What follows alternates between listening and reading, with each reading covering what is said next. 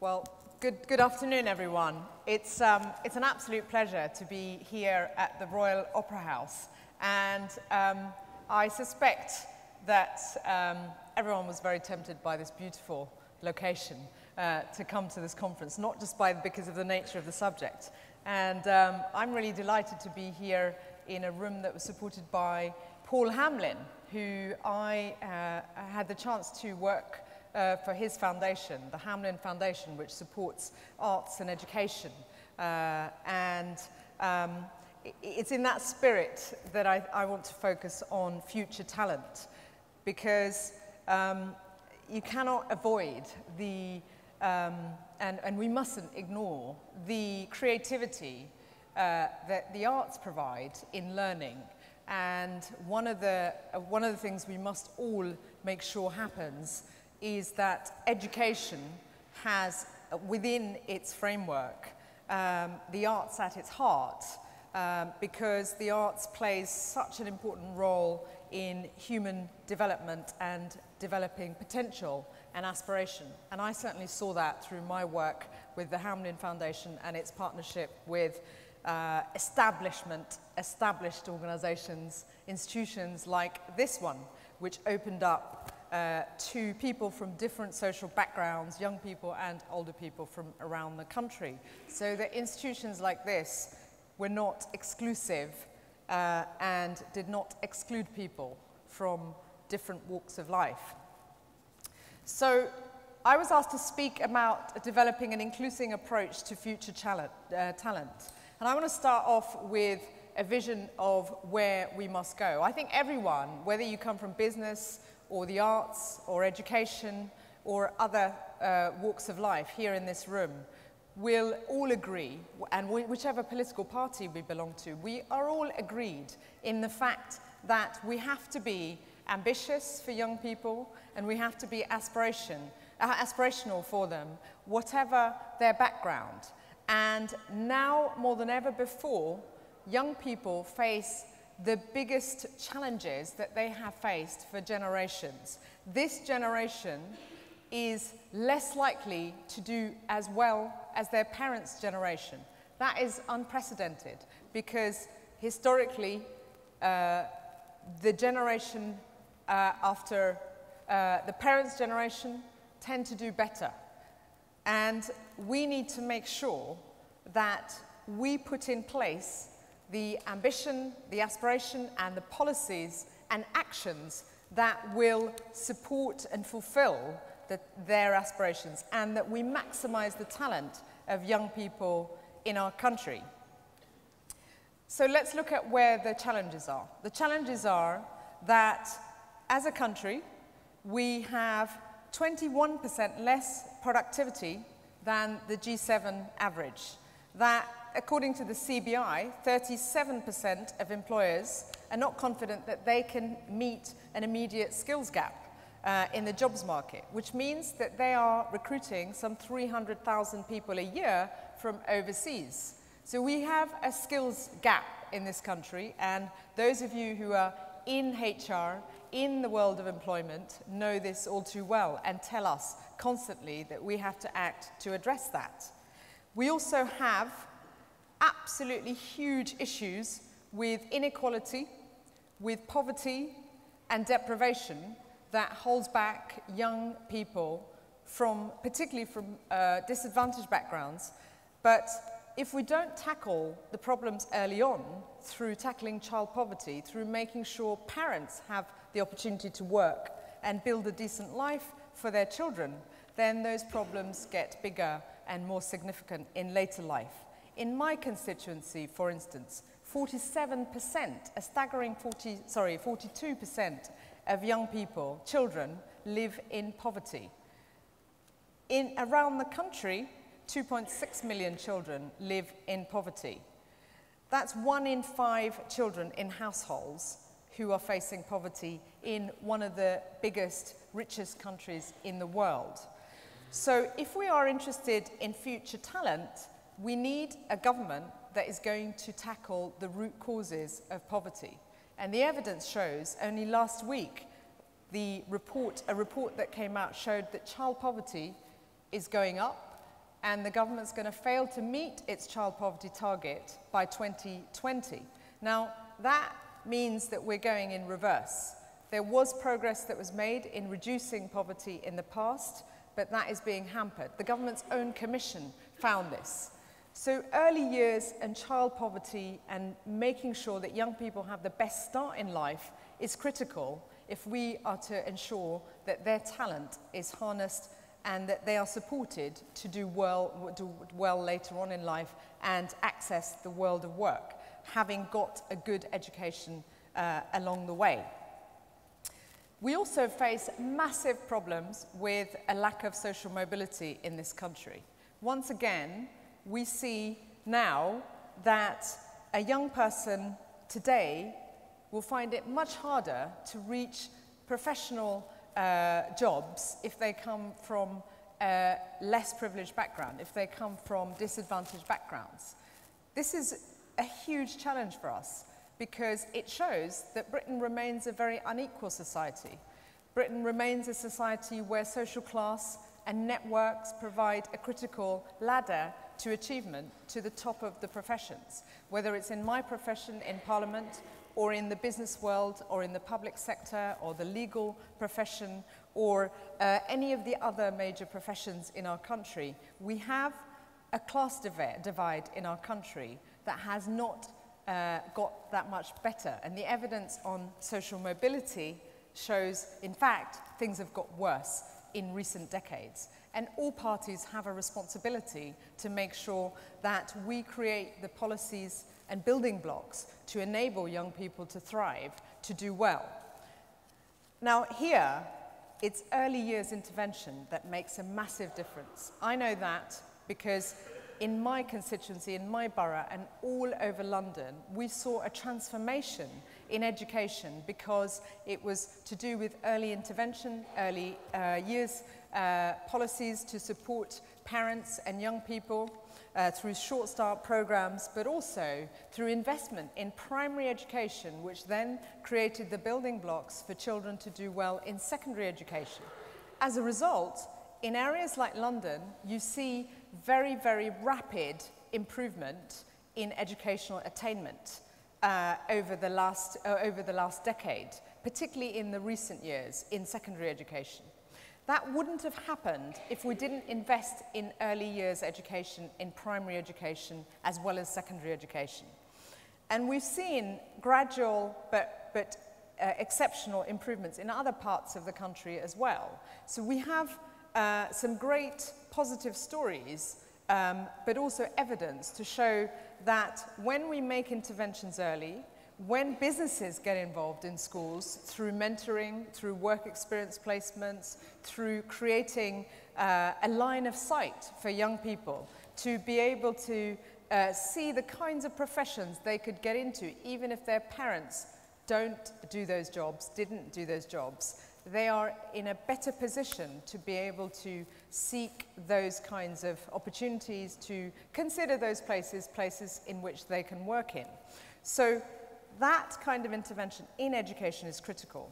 My party has proposed that we should strengthen the support to parents through childcare, because what we see is 1 million women who are not in work, but they could be if the policies were set up in such a way to enable them to access work through provision of better childcare, more affordable childcare, and more hours in childcare to help them to make it worth their while to access affordable childcare and be able to get into the world of work.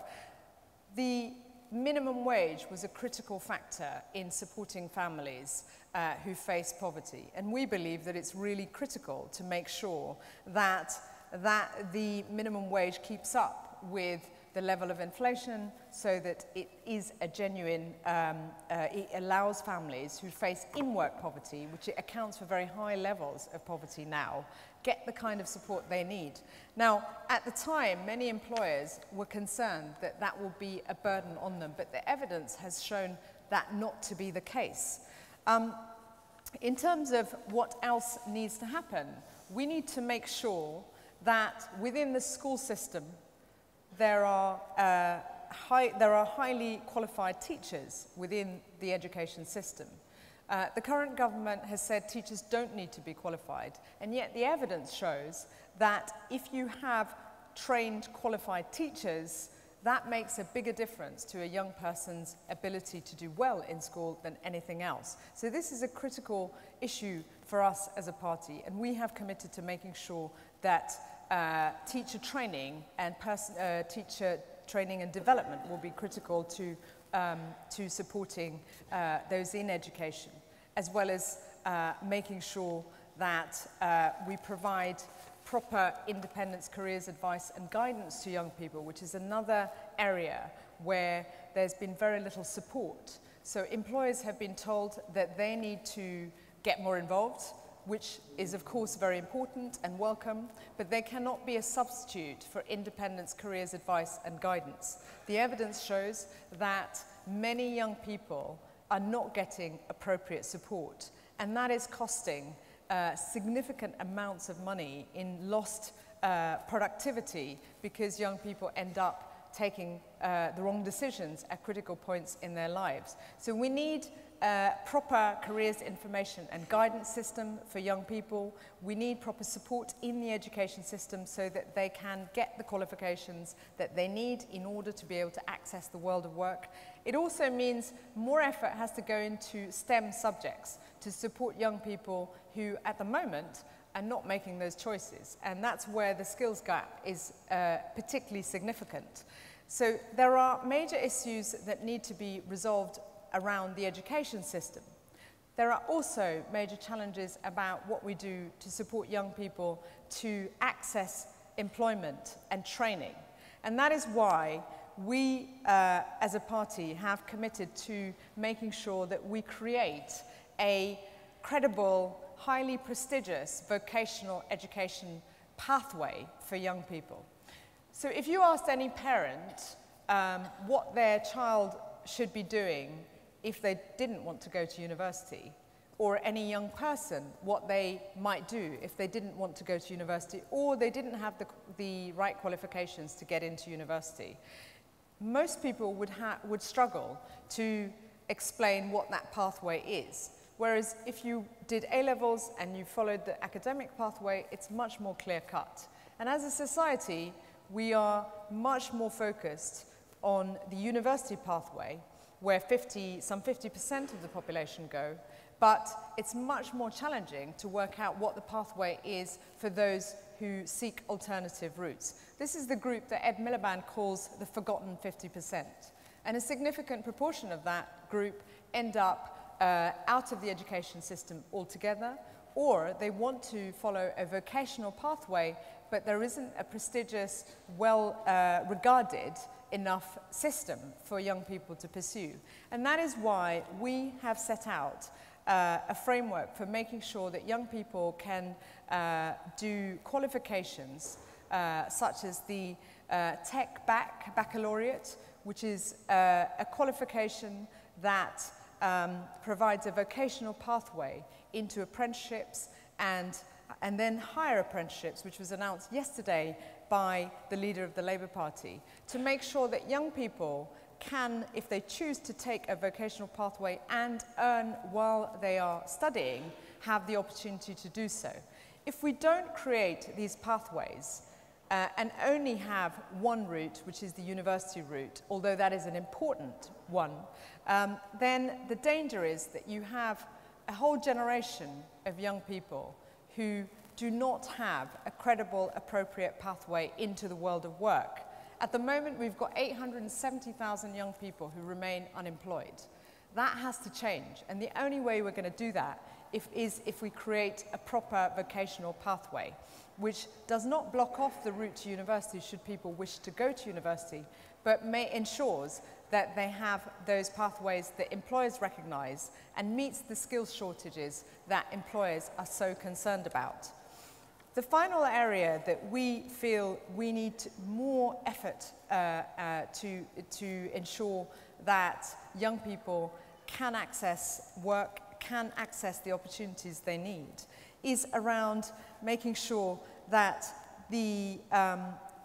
those who are out of work have the flexibility to gain the training that they need. At the moment, the 16-hour rule, which requires young people and others to only have a limited amount of time to get training when they are unemployed, means that they're not always able to access the kind of training they may need. In fact, they will get penalized. And that's why we've made it clear that if we form the next Labour government, then we will get rid of that requirement so that there is the flexibility for people to get the kind of training they need quickly when they are unemployed in order to access work very quick, very fast. So what does all this amount to? Does it help us to address the big challenges facing our country and ensure that young people in the future can truly be confident that their talents will be nurtured and that we will maximize their talent for the greater good of our society and our economy? I believe that governments can only play a part in that role, first of all by creating the right framework through the educational and training frameworks, but also links with the world of work. But critically, it's up to employers and it's up to communities to play their part. And that's where you come in, as employers, to ensure that young people have work placements from an early age, work experience. The requirement to not provide work experience, having removed that, means that now young people from who are not from middle-class backgrounds are less likely to be able to access work experience opportunities than those who come from professional backgrounds. Now, that is something that the world of work can and is playing a big role in. We need to make sure that those social class differences are not reinforced. Secondly, if you look at this room, we all have social connections and relationships that we can deploy in order to support our young people. Now, programs that employers are engaged in mentoring, in training, whether it's employability training and support, whether it's giving paid internships, paid opportunities, even if they're short-term, make a massive difference to the opportunities that young people can then pursue later on and get them into the career ladder. So employers can play an even bigger role, more ambitious role in enabling young people from different backgrounds to access the world of work. And the third area is where individuals play a critical role.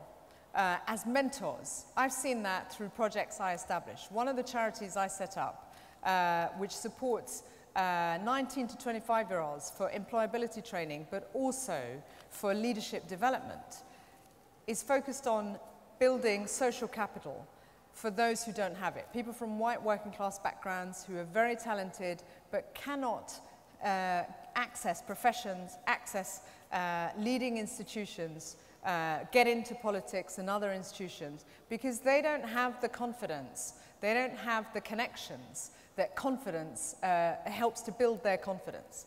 So when we see the kind of effect that mentoring and support from people from the wider community, including employers, can have on enabling talented young people from working class backgrounds to reach for the stars, if you like, you can see the results in what they then go on to do. And I've seen hundreds of these young people go on to start up their own businesses, tech businesses, social businesses, charities, but also enter into politics, into local government, and many other professions as well that they wouldn't have dreamt of. So we all collectively have a responsibility to harness the talents of the next generation. Now that requires commitment and leadership from government, and I hope this time next year, if my party is in government, that we will invest in young people's futures through investing in early years education as well as secondary and tertiary education into proper vocational education, but also in making sure that the world of work and the world of employers can play a positive, active role that is not marginal, but central to what happens in terms of how we enable young people to access opportunities and employment. Thank you very much.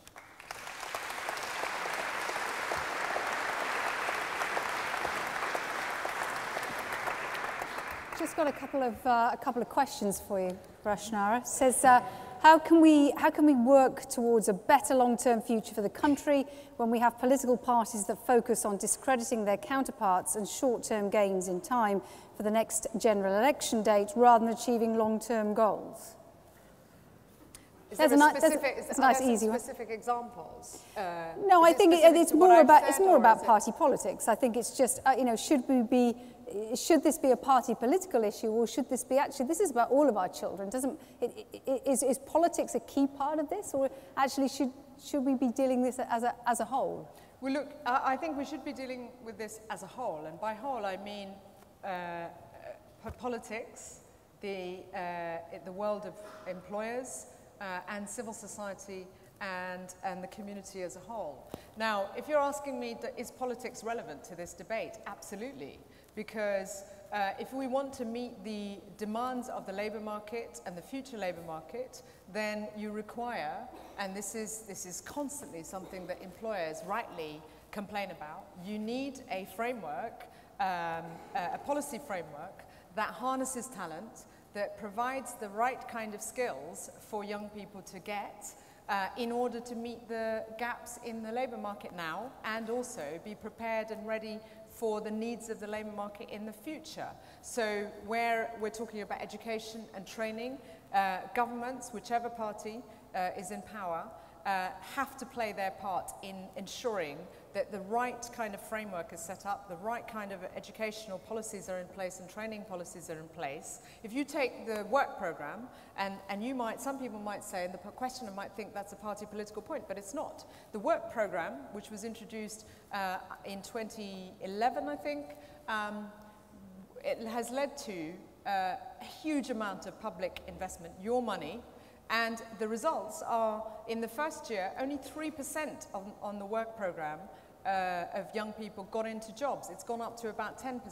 Now that is a disgrace, and I'm not going to apologise as a politician for holding the government of the day to account for that. You as taxpayers would not forgive us if we didn't. If people don't like that, then perhaps we need to think about how those questions are asked and how the presentation happens. But the substance of it is, we are, as an opposition party, there to hold the government to account, and we would expect the same if the government of the day is a Labour government. Okay, well, one more question on a similar sort of theme, I would say. Politics plays such a part in this space.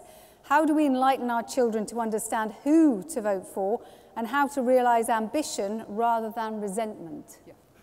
Well, I think, it's a really such an important question, because everyone's aware of the constant concerns about disengagement in the political process. And yes, absolutely, politicians have a lot to answer for.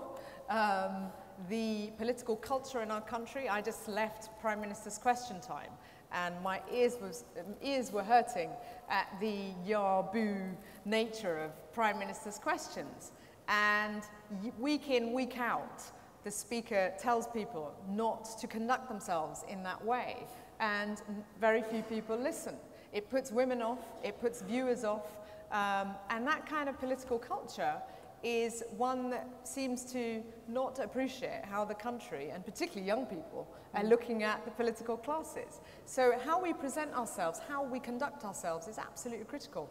And it's not just exclusive to politics, it's relevant to business. There's a general distrust of established organizations and institutions, the business community since the financial crisis, the media community since the phone hacking scandal, and now you've got another massive scandal that is. But how do children make coming up. sense of this? So- How do they make sense of actually who should I vote for? Who is really going to change the education of this country? So I think that we are not going to be able to solve the resentments and anxieties people feel about politics if we don't deal with the fundamentals, which is why those bigger questions about trust and how institutions conduct themselves, individuals conduct themselves in these sectors, including politics, is critical.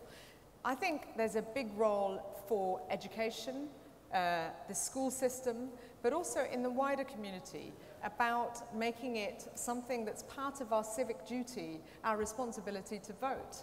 And I think that when you get young people thinking and learning about the fact that in other countries, and I see that in schools in my constituency, are literally people are losing their lives because of the determination to have the right to vote, to have democracies, they can see all too well how important that it is. But I think that we have a tendency not to provide the political education, the civic education, if you like, and citizenship education that young people need in order to participate. And the evidence shows that when young people volunteer, when they are active in their communities, when they are engaged, they are more likely to vote. And I certainly found that with work that I've been doing through a charity I established, through a program called My First Vote. And it shows that when young people are involved in making something happen, whether it's something within their community or more generally in a single issue campaign perhaps. They get more engaged. They get more engaged and they're more likely to. And when they understand how the power structures work and how they can make a difference, like all of us, we're more likely to be active and want to take part. Okay, Rushanara, thank you very much. Thank you. Thank you.